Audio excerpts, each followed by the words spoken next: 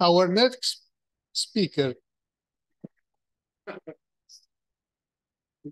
quien sigue, quien nos va a honrar con una charla, es el profesor José Galé, que algunos lo llaman Pepe.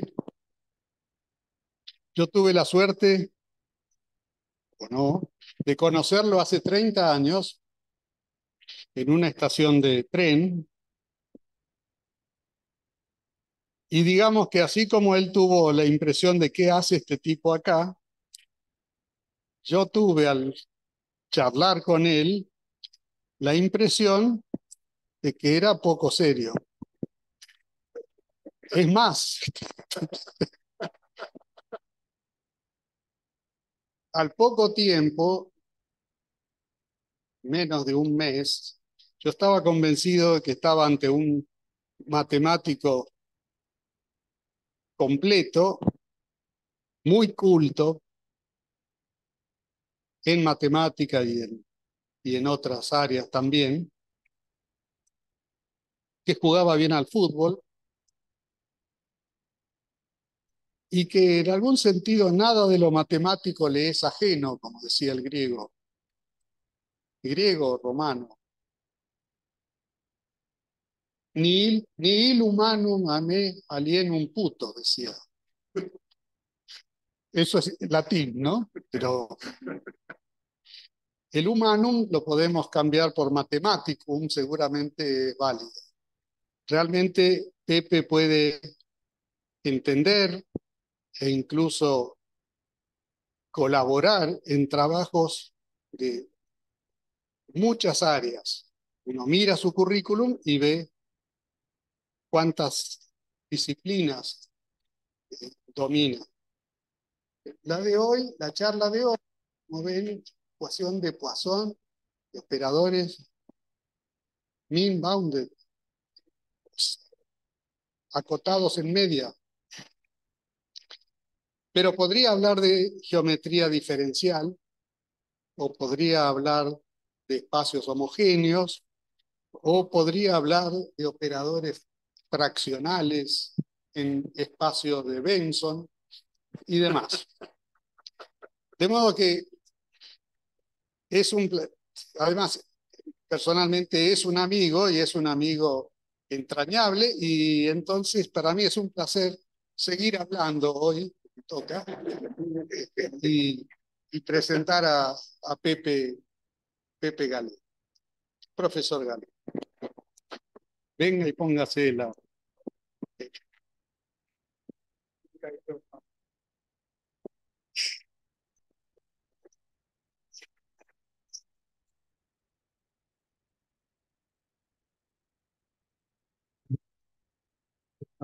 Ya está. ¿Se me oye? Sí. Probando. Bueno, pues muchas gracias por estas inmerecidas palabras, estos inmerecidísimos elogios. En fin, el profesor Coras, como bien sabe todo el mundo, es un poquito exagerado. Eh, Exagerado. Sí, acá se ve bien. Sí. Bueno, a ver, un momento. Creo que no sé si es la 11ª o la 12ª ocasión en que visito Buenos Aires, donde siempre se me ha recibido muy bien, se me ha tratado muy bien y pues lo he pasado fenomenal. Así que estoy very happy, estoy muy contento de participar en este importante aniversario. Y muchísimas gracias a los organizadores y a sus consejeros áulicos. Voy a procurar hacer esto lo más corto posible, así que voy a procurar ir un poquito rápido. I'm going to speak in English, but since in certain places I will feel uncomfortable, then possibly I will change to Spanish if necessary. Well, this is work with Luciano Abadías from the University of Zaragoza and Carlos Lizama from the University of Santiago de Chile.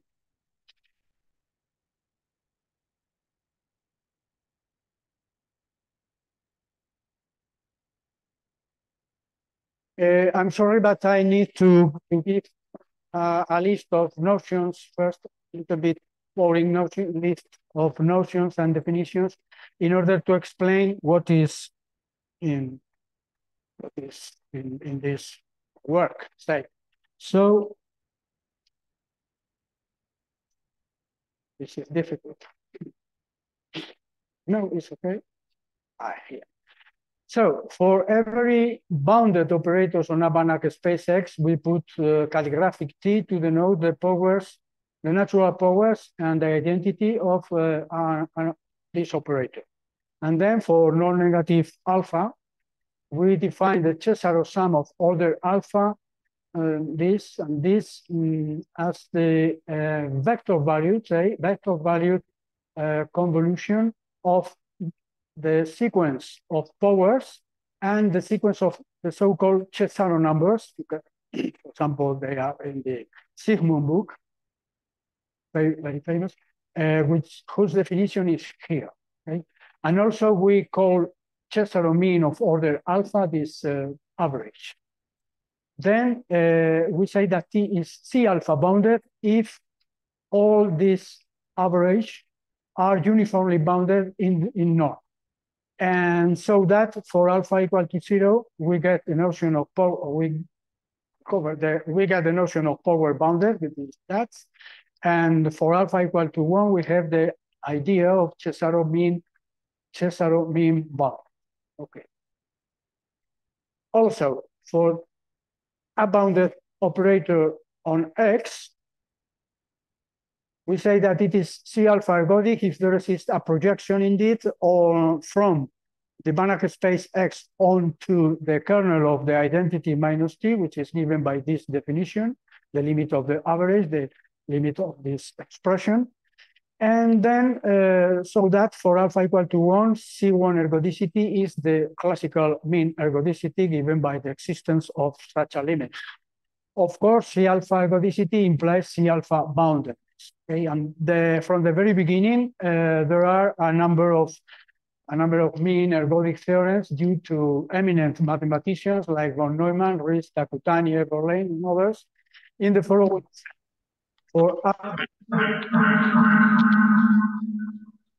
no ha sido.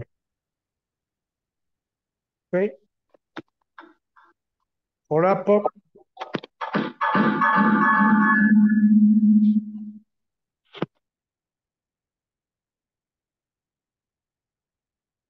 pues para los que estén durmiendo la siesta,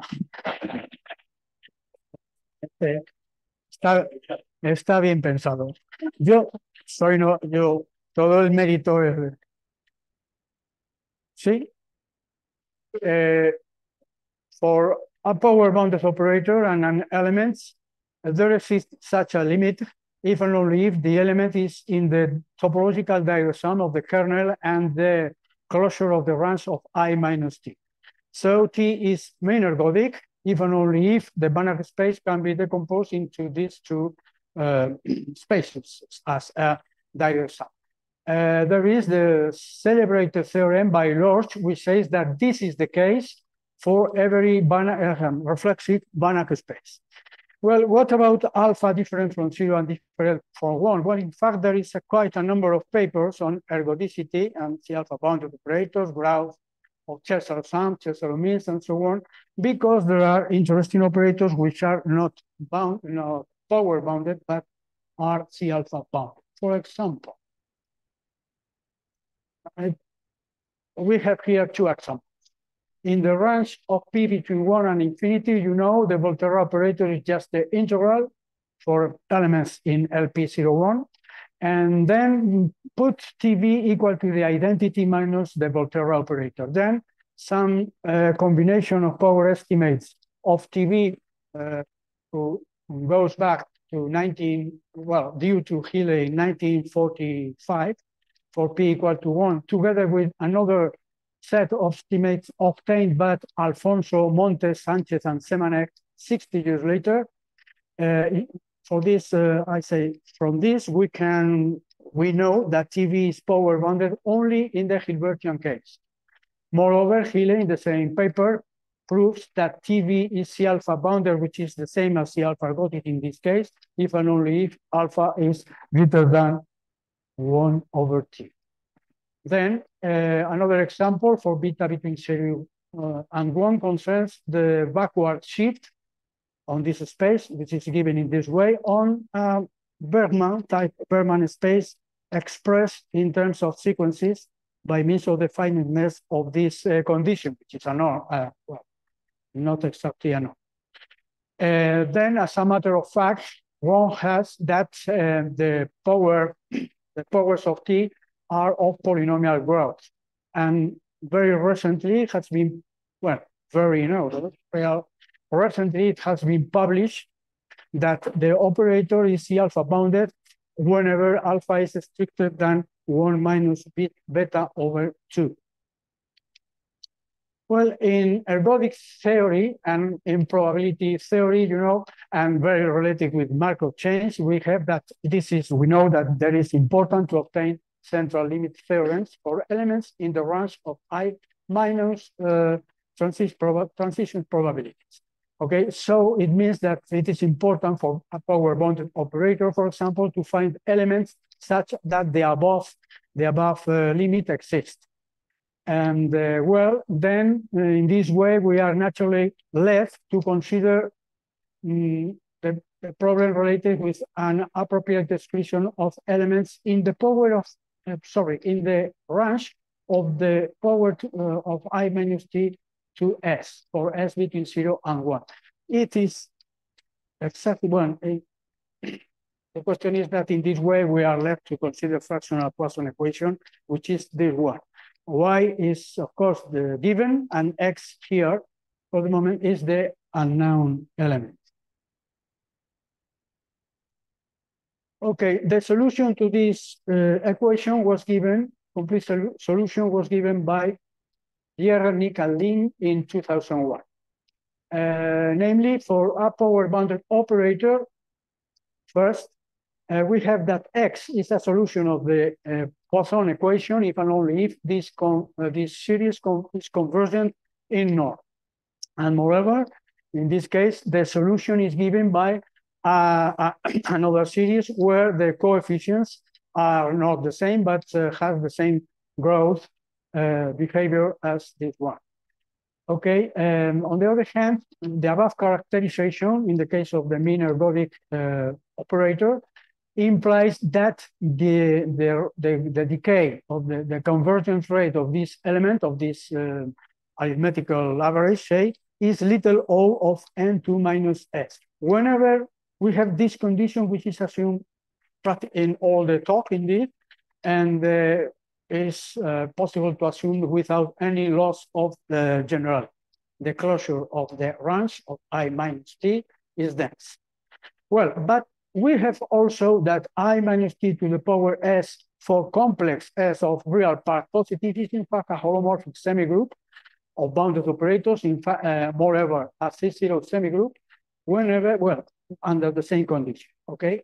So we denote the logarithm of I minus T, well, we use logarithm of I minus T to denote the infinitesimal generator of such a semigroup. And the question is whether or not this minus logarithm coincides, formally you can see the coincidence, coincides with the so-called one-sided ergodic and, of course, discrete Hilbert transform given by this formula. Well, there are several results, partial results, depending on T and X, on the operator and the space, but the total solution to this problem was given by independently by Cohen, Cuny, and Lin, and also by Hasse and Tomilov with different methods. We are particularly interested in the approach by Hasse and Tomilov, which consists of 3 ingredients of 3 steps. First of all, we have a functional calculus where here in this mapping, A0D refers to the Wiener algebra, only that the notation for this is very, very unusual, but this is useful for us. And the functional calculus is given by this formula because of the growth of the powers. And please note that Fn, normal F, say, is used here to denote coefficients, F sub n, F at n, while Gothic F is used for analytic functions. Another definition is that one of admissibility in order to extend the above functional calculus given bounded operators to suitable functions so that we obtain unbounded operators in general, but which allows us to put into this setting the logarithm and 1 minus e to pi minus s, which certainly don't belong to our Wiener algebra. And finally, as a third step, we need to study domains of unbounded operators, of these operators obtained by the extended functional calculus, because first, the study of, we can study the range of this in order to, we can study the range of this power, because this is equivalent to study the domain of the inverse, when the unbounded inverse, whenever I minus t is injective, which on the other hand is always also assumable, is without any loss of generality. And also we need to study the domain of the logarithm in order to investigate, to find out what happens with this coincidence or equality.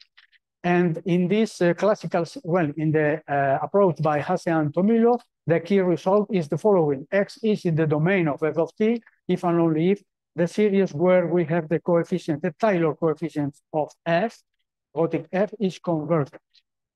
Okay, so now about our work. What are our aims or objectives? We have seen that the previous results are for power boundedness, and involves also main ergodicity. Cases alpha equal to 0 or alpha equal to 1. But on the other hand, there are a lot of results on boundedness, growth, ergodicity for these kind of operators, C alpha bounded operators, only that there is nothing on Poisson or Hilbert transforms, so there was a gap, and our aim was to extend the results on these two questions to the setting of C alpha bounded operators.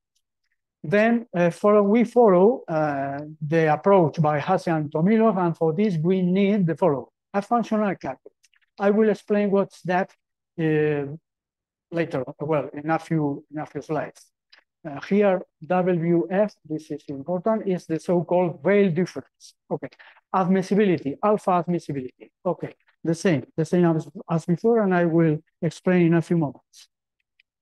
Well, so first, differences, fractional differences. For a sequence and every natural number, even 0, we define D1F at n W are equal in this case. W1F at n like as this difference. And then using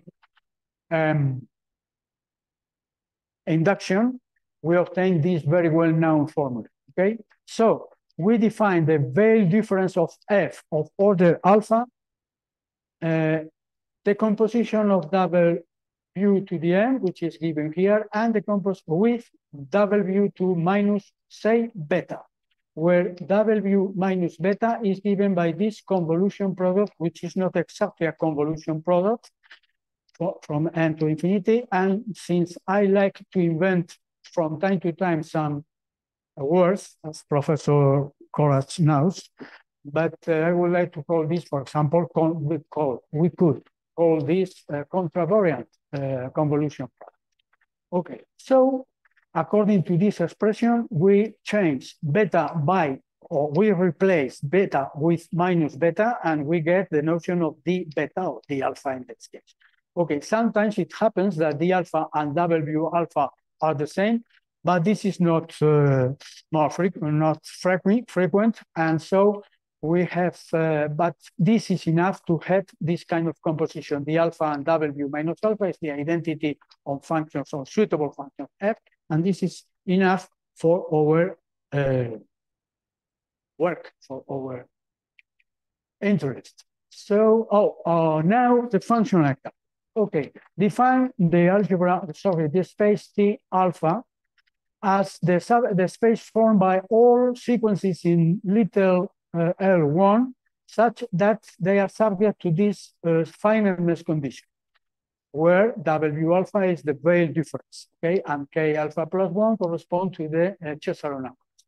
It turns out that W alpha is an isometry from this space onto the weighted space L1 with respect to the weight K alpha plus 1, and we have this equality, but it doesn't matter here.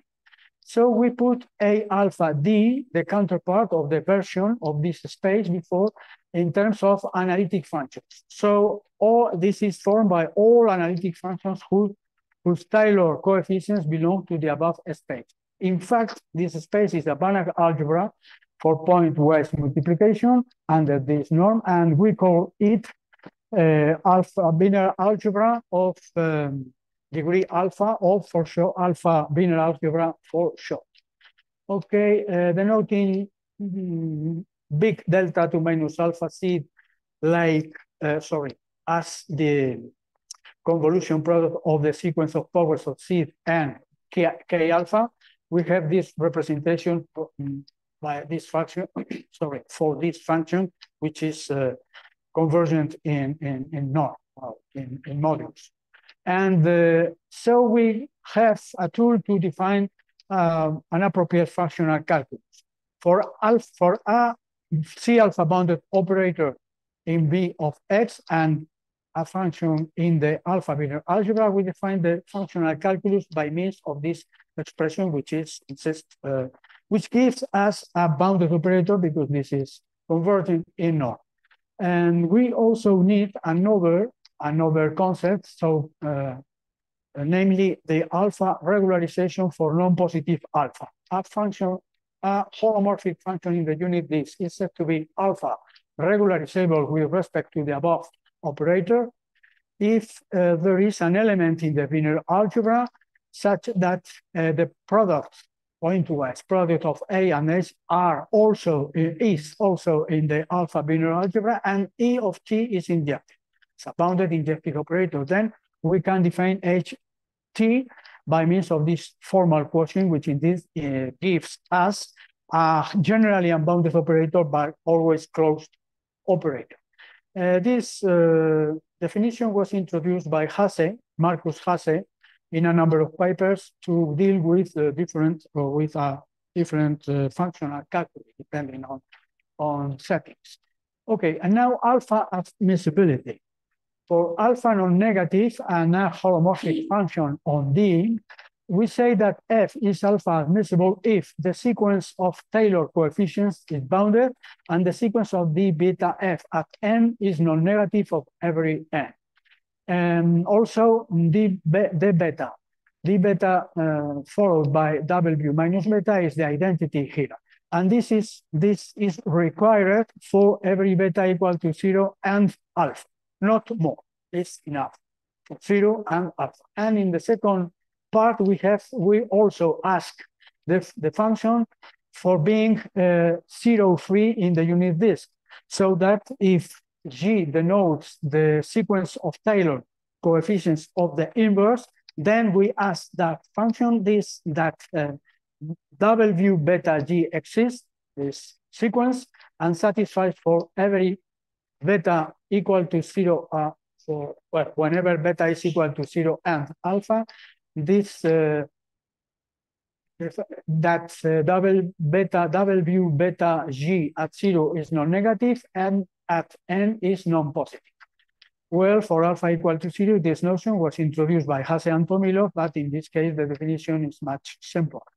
Well, for alpha admissible, we have this representation with usual convergence, absolute and uniform convergence, compact subsets, and so on. Okay, now, well, in order to obtain our results, we need to construct several bounded approximate identities in the algebra, in the alpha binary algebra. And this work is rather involved, is rather technical and involved. takes a number of pages, so I will not give any precise detail, but at least please let me point out that we need to consider formulas of the following types. For example, for a function f and a function for alpha admissible functions f and h, so that h and the product of f and h are in the binary algebra, we have for the Veil difference of the convolution of the corresponding Taylor sequences, this formula, which is useful, but which is certainly not easy to handle.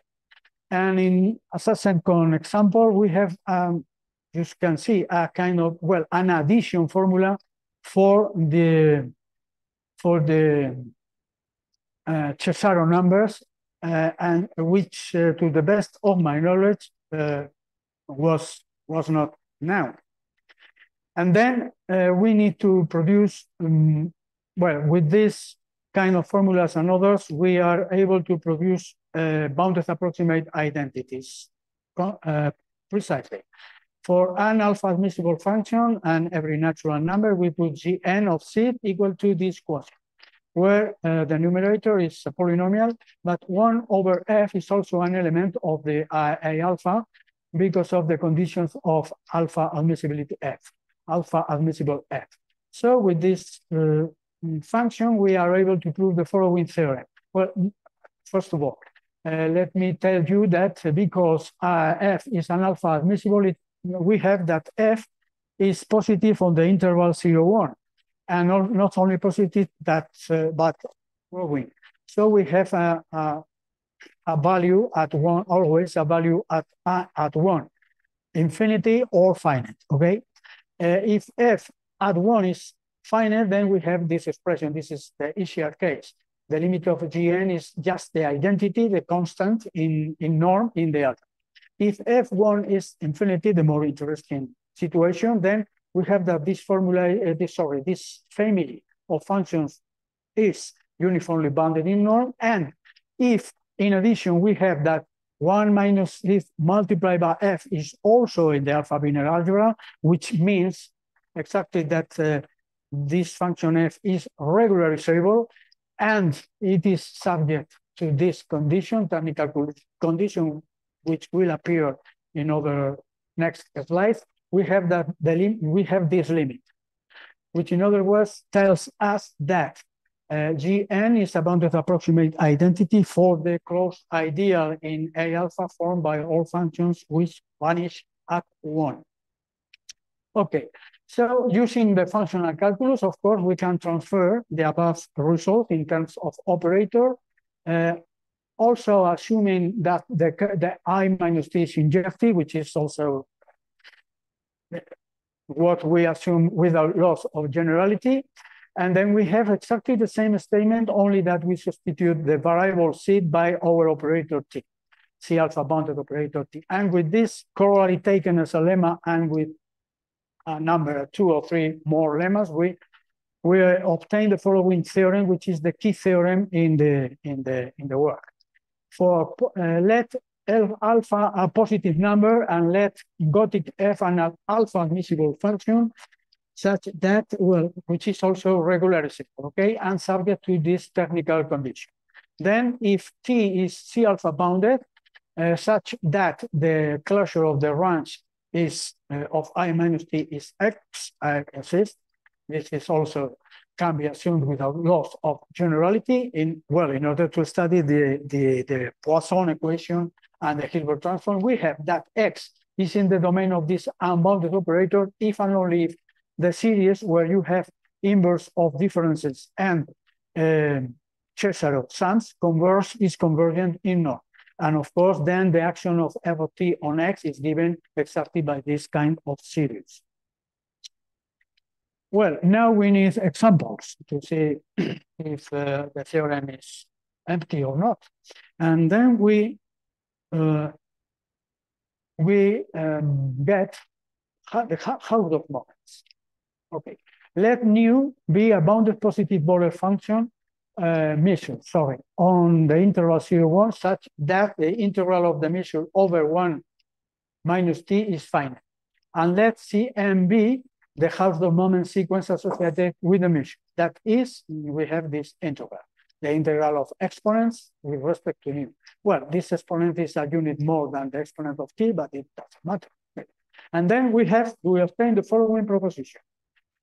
Suppose that A and B are non-negative, and given nu and the sequence of Hausdorff moment sequence letter, as before, put h of 0 to denote this sum, h at 1 of 1 to denote this sum, and h and the rest of moment, sorry. Yes, and the rest of the sequence is the rest of the Hausdorff moments. Okay, then set also Gothic h given by this series which correspond to these Taylor coefficients, and f the quotient of h over 1 minus c. Then we have that for every alpha non-negative, the sequence the alpha h at 0 is given by this integral plus this and this. The sequence at 1, sorry, the sequence at 1 is given by this integral plus this, and the sequence at n is given by this. Okay, and then from here, almost automatically, we obtain that the function h is in the Wiener algebra, which means just passing 1 minus it to the others on the other side. We have that f is regularizable. And the sequence, the alpha h, is non-negative at f0 and non-positive at n. Moreover, as a second part of this set of results, we have that for f as has been given, f at 0 is equal to the sum, f at n is equal to the integral plus this sum, plus this term. And the alpha f at 0 is given by this integral and this, and at n is just this integral. And once it almost automatically together, one first part and the second part imply that the sequence of Taylor coefficient, well, this sequence is bounded, also formed by non-negative coefficients. The sequence the alpha f is formed by non-negative coefficients. We have the composition, which is the identity, and also our technical condition. In other words, this function f is alpha admissible and regularizable. So we have examples of these functions. Okay, in principle are matched because they are formed from Hausdorff moment sequences. Well, the proof is rather long, but this is very simple. Very simple. It's straightforward. Well, everything consists of putting in series the integrals, right? The sequence. For example, here this blue number is this blue integral, blue exponent, and blue measure, and so on. Well, this red is this one just by definition, because these are the coefficients of this binomial, and so on. This is, I insist, quite simple. Here similar, here similar, and here similar. And here I am tempted to stop a little bit in order to relax the talk, saying, I don't know if you would like this, but well, usually I like jokes from time to time. Well, jokes or comments, okay? And here this is very convenient because 12 years ago, 15 years ago, I would have said here that in order to apply the dominated convergence theorems to find our technical condition, we need a kind of estimate like this. Okay, well, my proposition of those days would have been that this is a good exercise to put to students of first year in mathematics. But nowadays, I would say that this is a good exercise to put to students of fourth year. This is the question. Okay, and this is a straightforward proof. No, doesn't matter to, I think that it doesn't deserve to be inside. But we should pay attention to the relationship between complete Bernstein functions and Hausdorff moments. This is interesting. This is very interesting for me. Well, we say that analytic functions from the complex plane less the half line formed by negative numbers and also zero is a complete Western function if it can be represented for the positive axis like a semi or for the positive line by a plus b lambda, where a and b are non-negative, at this interval where mu is a positive and Borel mu on zero infinity, which satisfies the condition, the integrability condition of mu over 1 plus s. Then, under the change of variable given by t equal to 1 over 1 plus s, and putting nu on t, like s over 1 plus s, and the measure mu, one has for positive lambda that the above integral can be written in terms of 0, 1 and variable t in this way, which in turn can be decomposed in these two integrals. So if we put z equal to 1 minus lambda extended to all the unit disk, and Gothic H is given by the action of capital H at 1 minus z, we have this expression, first expression, and then in the second expression we obtain just our Hausdorff moments. So there is a very closely relationship between these two concepts, complete Western function and Hausdorff moments. But moreover, and this is a kind of theorem which is a kind of miracle. In fact, when I was aware of this, I felt impressed. We have that not the above H, but any analytic function which is complete and Bernstein is such a function if and only if the product of the inverse and lambda is also a complete Bernstein function. I didn't know this, very nice result. And then we can apply to this capital H the same argument as before for H, and for Gothic G, defined by this, one obtains the following. G and d alpha G, both sequences, are non-negative at 0 and are non-positive at natural n. If we assume furthermore that h of z is different from 0 and put f as the inverse of the node by f, the inverse of 1 over Gothic G, which is the same, making calculation as the quotient of h over 1 minus z, we obtain the same properties as before. F is bounded and all these properties, which in other words, we have that f is an alpha admissible regularizable function to which the theorem, the key theorem about the domains of f of t for unbounded ft is applicable. So we have a lot of abstract functions as examples of the above theorem, but we also want to obtain concrete functions. And so, namely, it turns out that there are many concrete complete Bernstein functions with no 0 in the disk 1, 1, which this fact corresponds to the condition about h of z. If you remember, h of z was required to be different from 0. This is included here. This is recommendable the following by Schilling, Song, and Wondrachek about Western functions. Very nice book indeed if you are interested in this section. It's good. And then for the aims of this talk, we are mainly interested in the two following examples.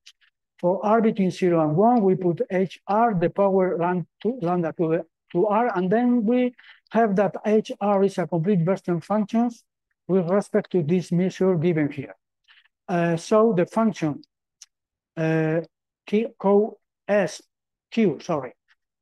QS with Taylor coefficients Ks here can be written by the layoff group in the exponents as the multiplication of this and this. Okay, so this is admissible and so on, and we can apply the theorem about the domain to the well, with the objective of the Poisson equation. Also, in the case of the logarithm, we have g equal to lambda minus 1 over the logarithm, which is also a complete Western function with respect to this measure. This is the corresponding inverse multiplied by lambda, which corresponds also in turn to this measure. And then we have that h of c. This is in fact minus the logarithm over c, is also an alpha admissible function. Okay, you can see that we have here the quotient between the logarithm and c, not the logarithm itself. Why? Because the logarithm itself of 1 minus c is not alpha admissible. But nevertheless, we can apply this to our case, as we see in a few minutes. Okay, then we can apply the above key theorem and examples to our Poisson equation. Poisson equation, now we consider x as given and u is the unknown. And then we have the following theorem. For a C alpha bounded operator T such that we have this density, denseness condition, and for S between 0 and 1, an element in the Banach space is in the range of the power of I minus T, and even only if this series convergent. We have once more the Cesàro sum. And in this case, the solution U here to the equation is given by this sum here, gamma, and gamma is the Euler gamma function, and this is a constant, okay? And moreover, thanks to this, we are able to say that m beta t for every beta bigger than alpha tends to 0, and we have here different possibilities to know what is the delay of this convergence rate. Okay, about the logarithm. For the logarithm is similar. If t is as before, and element x in the domain of the logarithm is happens x is in the logarithm, is in the domain, sorry, even only if this series is convergent. And then we have that minus the logarithm is equal to ht alpha, given by this series plus k alpha is this constant, and x. So you can see that minus logarithm is not, in this case, for alpha different for 0 or for 1 here, is not, sorry, for 0, for alpha equal to 0, in this case, is not the Hilbert transform. And since I have explained that I like to put names, invent names, I would like to, that people would call this Hilbert transform, discrete Hilbert transform of order alpha. It's not very original. And for the moment, I am not being very successful. Okay, well, in the proof, there is a detail that I would like to comment. Okay, I've said before that the logarithm is not alpha admissible, okay? But it can be written, decomposed in this difference, where the first function is this one, which certainly is in the, not only is admissible and so on, in fact, it belongs to the Wiener algebra A alpha, and the second function is as before, and is as before we have seen in a previous slide. So this is alpha admissible, so that we can define this operator by means of the extended functional calculus, and this can be exactly defined by the functional calculus in itself. So we can define by functional calculus the logarithm of I minus t. And in this case, the action of the logarithm on x is given by this expression. Well, doesn't matter now. Okay, but we have, well, I am completely lost. I don't know what is, I have time, I suppose. Sorry. More or less means 5 minutes. Thanks. Well, the case where alpha is between 0 and 1 is more interesting. In this case, we need to change our construction of bounded approximate identities. So we put G and 0 given by this product, and we obtain that I minus C multiplied by G and 0 is exactly this decomposition where Sn, as you can see, is rather complicated. It is complicated to handle too, but is a useful tool. With this, we can obtain the following theorem. For S between 0 and 1, and alpha between 0 and 1 minus S, we don't know what happens from 1 minus nest to 1.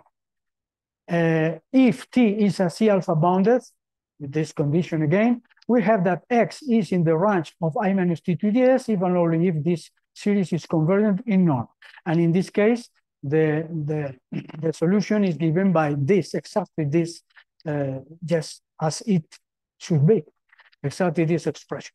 And we have also a convergence rating for the decay to 0 of this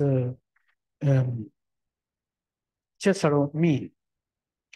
For the logarithm, we have a better, satisfactory result. Put as before our alpha admissible given by these coefficients in the corresponding algebra, and put Gn to L to denote this, well, approximate identity. Then in this theorem, we have that alpha, if alpha is between 0 and 1, or T, C alpha bounded operators with this condition, an element in the Banach space X, it belongs to the domain of the logarithm, even only if the Hilbert discrete transform converges in norm, and in any of the other cases, then minus the logarithm is exactly the Hilbert transform. This is an interesting result. Well, and in the following